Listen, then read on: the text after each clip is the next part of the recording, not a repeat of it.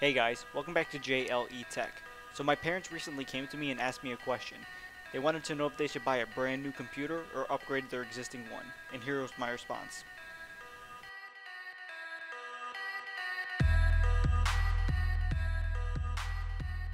So in being a tech guy, my response was obvious. I told them that while getting a new PC is great, upgrading is always a cheap and viable alternative considering the PC is in relatively good shape. So here's what my parents are working with right now. They have a Gateway DX4200 09 PC, which is a system that was released, I believe, back in 2008. It came with an AMD Phenom X4 9100E quad-core processor with ATI Radeon HD 3200 integrated graphics, 4 gigs of DDR2 RAM, a 640 gig hard drive, which is a really obscure number in my opinion, and it was preloaded with Windows Vista Home Premium 64-bit at the time. So here's a look at the inside of the case, and as you can see, this computer hasn't been opened pretty much since the day it was bought.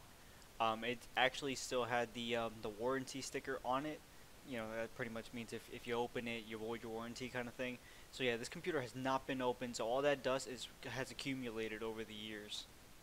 So the plan is to make a three-part series, this being the first installment of upgrading my parents' computer. I've already chosen out the parts I'm going to be using, and I'm going to be running some benchmarks before and after to show how viable and cheap upgrading can be as opposed to buying a brand new system. I'm going to be leaving links to the other parts of the series at the end of the video.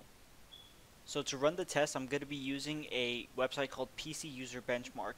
And this website runs tests on all of the computer's relevant hardware like the CPU, graphics, drives, and memory. And we're going to be able to get a reading on how well the computer is performing.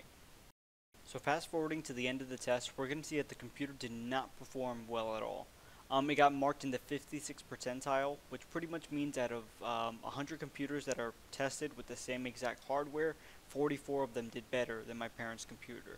We're going to see that in specific the processor, the hard disk, and the graphics did not score well at all. This computer isn't really suitable for anything but light web browsing, basic video playback, and things of the like. No gaming.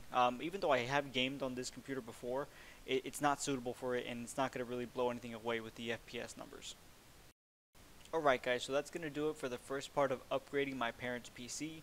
Like I said, I'm going to leave an annotation on the screen to the next part, and it will become active once I complete the upload.